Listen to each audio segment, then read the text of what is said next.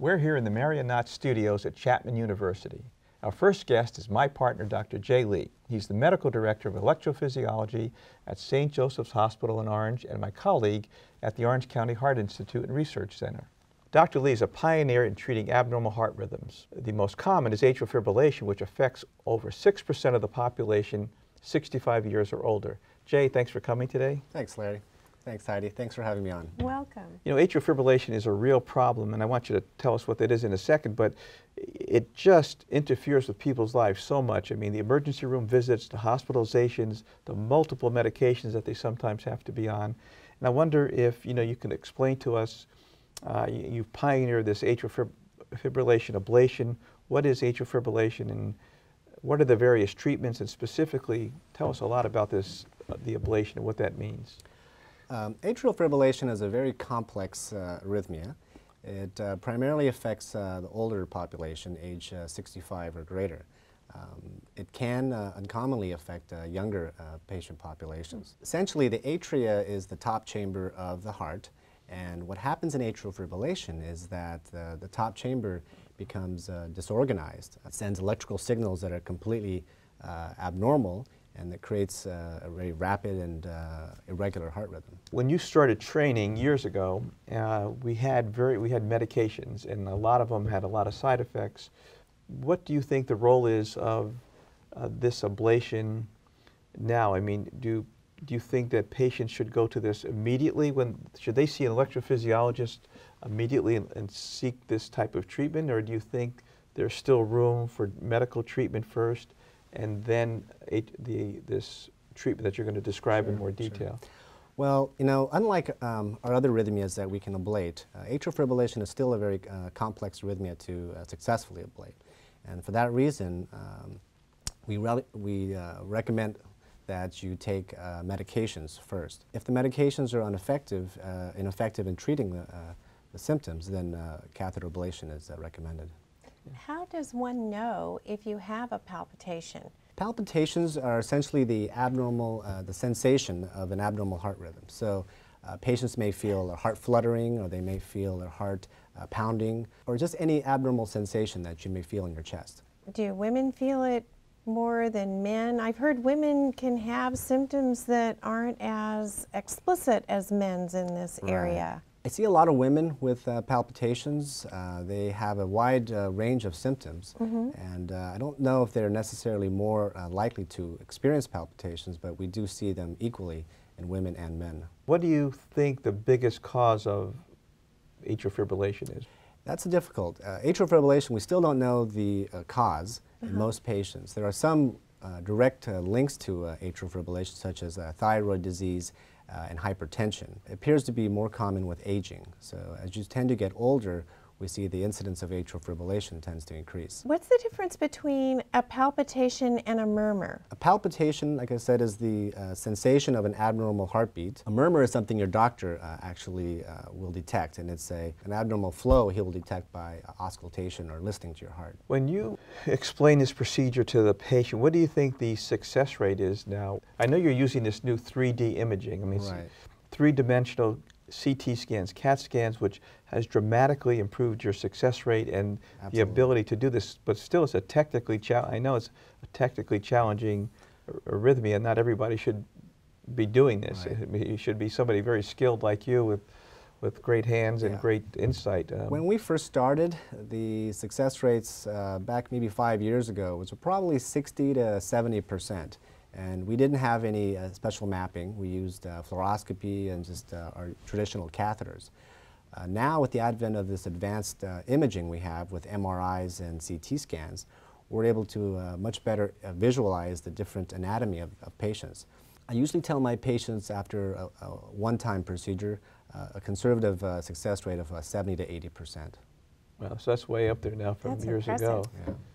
And how long does it take to do it in your hands anyway? It takes a full morning, so we usually take about 4 hours to do the full procedure. The full procedure. And you send them home the same day or the next day? Patients will usually stay one night and they'll be discharged the following morning. When you do this, the MRI and the CAT scan images are done, and then you bring those images like into the room where you're doing in the catheterization suite where you're going to do that. That gives you this three-dimensional image where you can tell precisely or more precisely where you put the catheter. Can you show us the catheter, what it looks like a little bit? This is a and what the word ablation means. Sure. Ablation is essentially destroying or desiccating or drying out abnormal heart tissue that creates abnormal electrical disturbances. And so what we can do with our ablation catheter, which I have one right here, is with the tip of our ablation catheter here, we're able to locate the abnormal foci and ablate and destroy that tissue. Wow. This is a mapping catheter, which is, as you can see, it is shaped like a spiral. And we place these into the pulmonary veins, and essentially we're able to map and identify the location of the abnormal impulses. So this tells you where the impulse is, and that one tells you that's the one that ablates it or destroys exactly. it. So this directs the energy to the tissue, and this here is the diagnostic mapping catheter. Yeah. And most of these you do through the femoral vein. Yes, so these are done percutaneously. We do them through the vessels in the leg, the femoral vein, and sometimes we use the femoral artery. We enter the heart. We enter the left atrium through a procedure called a transeptal, and we're able to introduce these catheters into the left atrium. Is the patient semi-conscious or totally out for? For this particular ablation, the patients are entirely out. So they're done under general anesthesia, so they're not aware of anything that is happening. That is going on. And is this the actual length of catheter that you would use in a procedure? Yes, exactly. So this will basically reach from the groin of the patient into the patient's heart. All the way into the patient's heart. Is there any particular habit that you might have noticed that's usual with your patients who have had this particular need for ablation or extra tissue in the heart? Sure. I don't think there are any direct habits that correlate with this, but certainly there's certain habits that can make the condition worse. And I think caffeine use, alcohol, certainly can make it worse, and sometimes stressful situations can provoke palpitations. Oh, I see. Okay, so anything that would excite you or speed up Sometimes the metabolism. they can occur during sleep, so you have no control of these things. How does a patient know they have atrial fibrillation? Well, once you have the sensation of palpitations, most patients will either seek help with their doctor, who will perform an EKG, an electrocardiogram, and there they can make a diagnosis. Sometimes if the symptoms are severe enough, it brings them into the emergency room, and there they'll be able to diagnose it there. Sometimes it's more difficult to diagnose it, and we have remote monitoring such as Holter monitors and event monitors that help us to make that diagnosis. What do you think the biggest risk is from atrial fibrillation to the patient?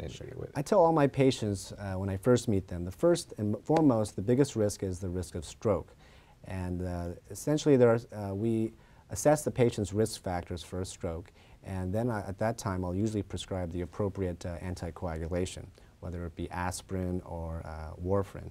And the mechanism is that these top chambers are really just wiggling up there, and the blood stagnates along the outside of the chamber and breaks off and goes to the brain and causes a stroke. Exactly. And the longer you're in the irregular rhythm, the higher your risk is.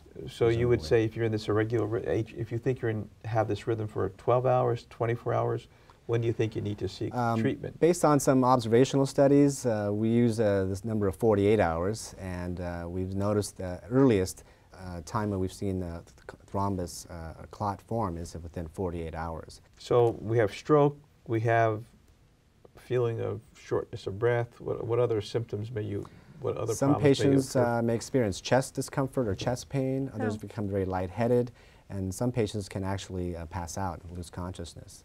Really? If they have lost consciousness and they've been brought to the ER, would an emergency doctor know that that was the cause, that they were having atrial fibrillation? Yes, well, it depends. Most of the time, if you're still in atrial fibrillation, the doctor there would be able to diagnose that. But the atrial fibrillation is very difficult. There are times when it can be intermittent, and patients may actually present to the emergency room and their heart rhythm may correct. And so the doctors have no idea what caused the problem. Other times it can be permanent or constant, and in that situation they're able to make that diagnosis.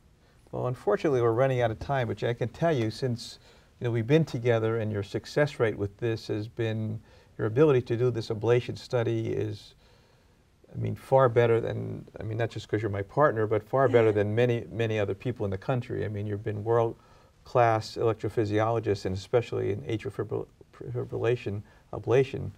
And I mean, it really makes a huge difference in patients' lives. If you can do this, get them off of drugs, I mean, it's a huge leap in technology. Yeah, absolutely.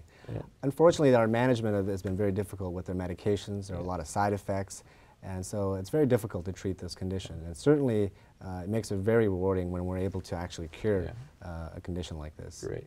Well, thanks so much for coming. It was great interview, and I think Thanks, people Larry. learned a lot. Thank you Heidi. very much.